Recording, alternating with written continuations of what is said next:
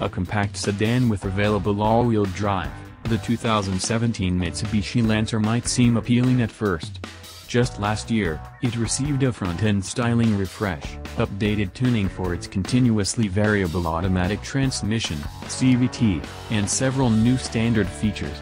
And this year, Mitsubishi has made the previously optional 6.1-inch touchscreen and rear-view camera standard as well. But in our opinion, these updates are just glossy updates on what is a fundamentally outdated car.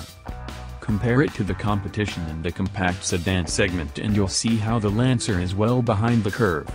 Daily driving is one of its biggest shortfalls, as both of the Lancer's available engines are tough to live with, especially paired with the CVT.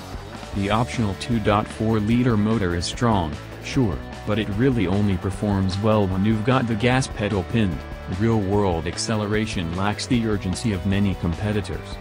Poor fuel economy and a lack of desirable tech features are also notable drawbacks. For a superior small sedan, check out the Honda Civic. It offers stellar fuel economy, class-leading acceleration and mid-size sedan-like levels of comfort. Other refined and fun-to-drive competitors include the sporty Mazda 3 and the well-equipped Ford Focus. We also highly recommend the redesigned Hyundai Elantra and the updated Kia Forte. If you're looking for all-wheel drive, we'd point you in the direction of the Subaru Impreza, which has a more modern interior and a superior driving experience.